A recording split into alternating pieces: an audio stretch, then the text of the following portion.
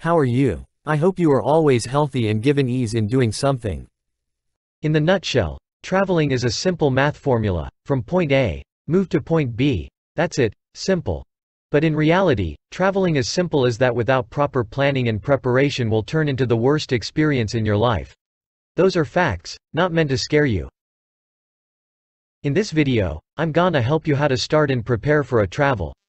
Listen to the end and don't skip it, because this is a once-in-a-lifetime informational video that you will apply throughout your life, so that you will receive 100% of this useful information. If you find this video useful, please subscribe to our channel so that this channel can grow and also so that we are enthusiastic about sharing other useful information. The beginning. Anything in your life, it all started in one morning when the rooster's yelling, trying to woke you up from sleep. And of course, from a thought and an imagination, I mean, your brain. All you need, just think. Decide where to go and what kind of trip you want. Ask yourself what you'd like to get out of your time away. If you need a break from your hectic schedule, consider planning a relaxing beach vacation. If you are going crazy with boredom, look into an adventure vacation: whitewater rafting, zip lining, or rock climbing. Become one with nature by visiting a national park, or gain new perspective by visiting a country halfway across the globe. Many travel websites will include inspiration and ideas for different types of trips: family, ecotourism, road trips, and more. Ask friends and family about places they've been. They may have some great recommendations and insights on what to do, where to stay, and what to eat. Determine how much money you can afford to spend on the trip. You don't need to be rich to travel, but knowing how much money you have available will likely shape all other aspects of your trip. If things are tight, you may decide to delay your trip until you can save more money. Where you go, how you get there, where you stay may all rely on how much you have to spend. Remember that in addition to any travel expenses, you still have to pay rent and bills at home. Make sure you have enough to cover these essentials before you spend money traveling. Be savvy and cut out small, unnecessary purchases where you can. Avoiding ATM fees and skipping the $4 lattes are all quick, easy changes you can make to save extra cash for traveling. Decide when to leave. Find out the high, low, and shoulder season for tourists at your destination by looking at their tourist bureau online.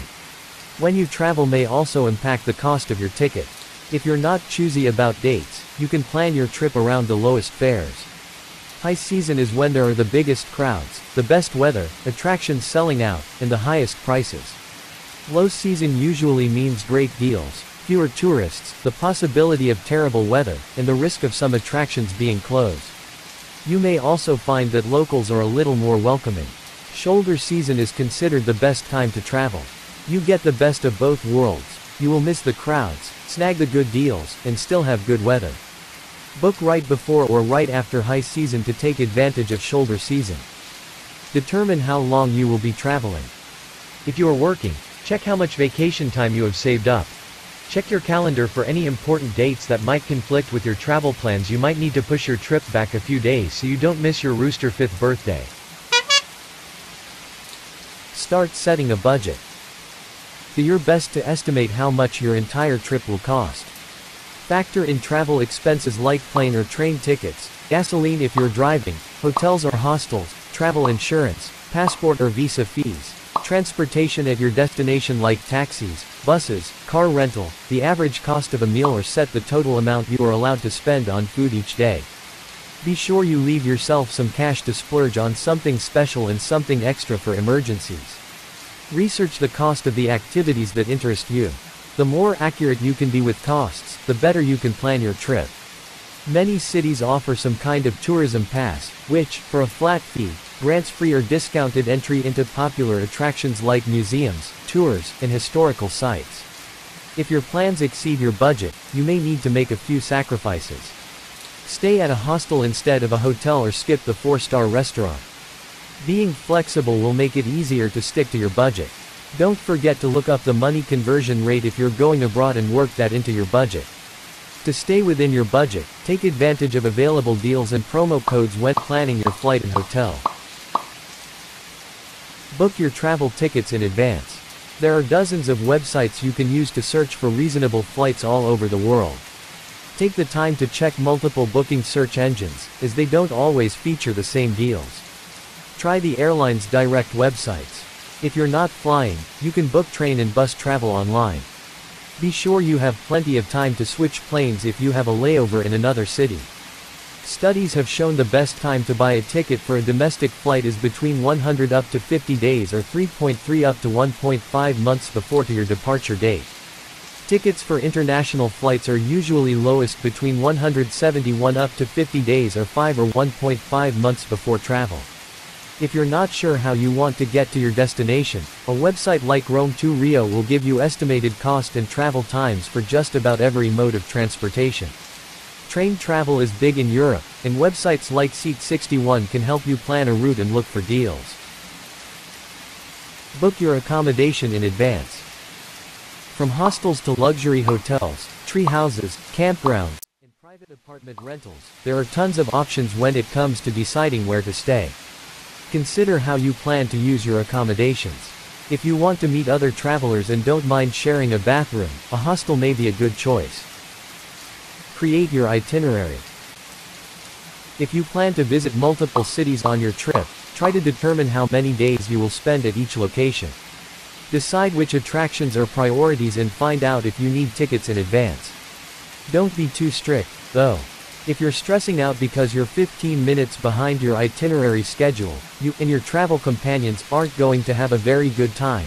Researching the transportation system will make it easier to plan and budget your time. Learn how the metro works before you visit Paris, or find out which train lines will take you to Pisa from Florence and how long the trip will take. Add the addresses and contact numbers of any hotels, car rental agencies, so you have them in one place and can reference them quickly.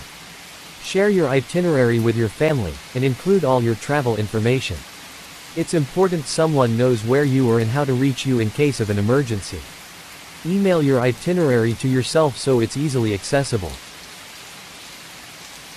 Make a packing list. Check the average weather at your destination for the time of year you are traveling. Many blogs and travel websites have compiled suggested packing lists, so if you search, "What to pack for a week in Bali," you should find lots of good recommendations.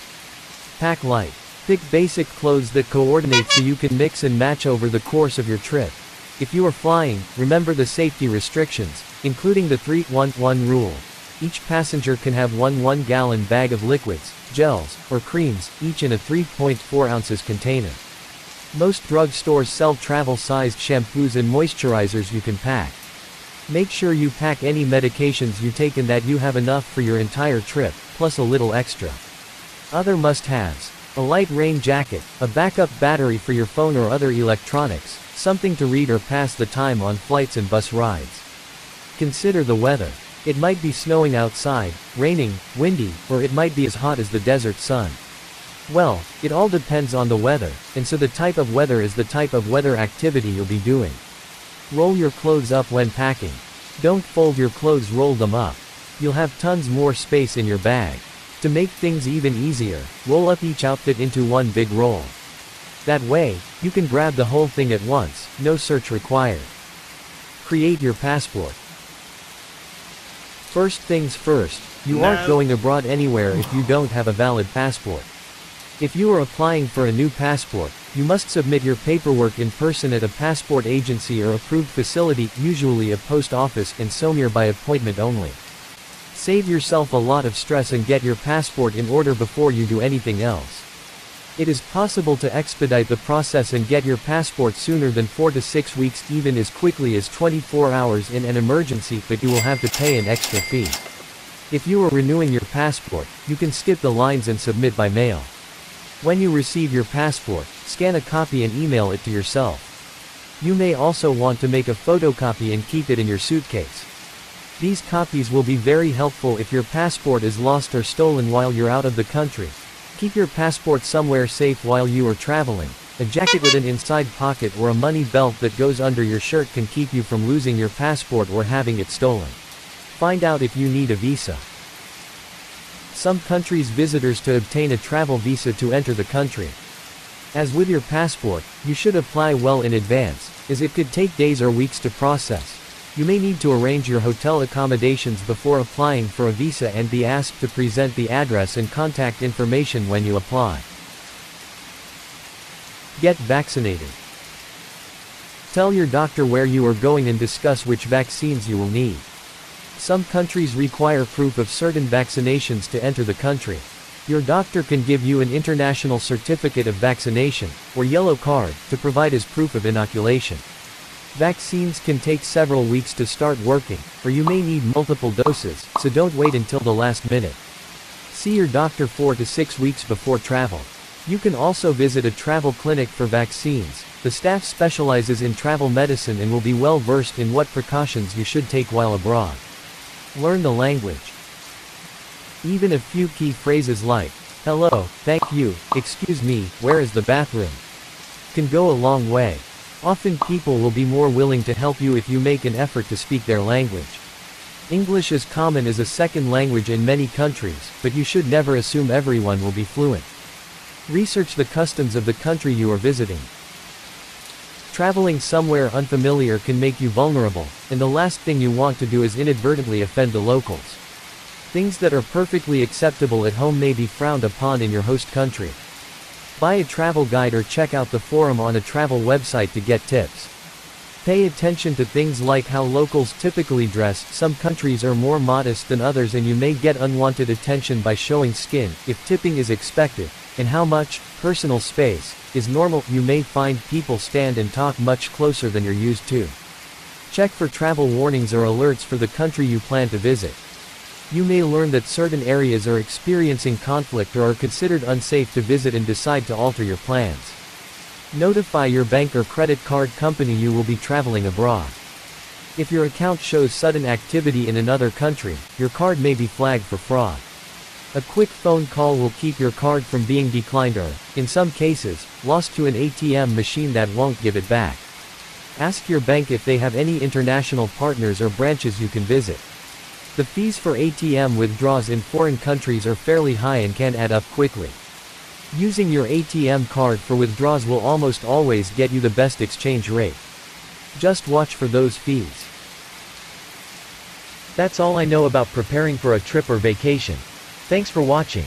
For the next video, I will share information on how to prepare for a family vacation, especially for those of you who have toddlers and children under 12 years.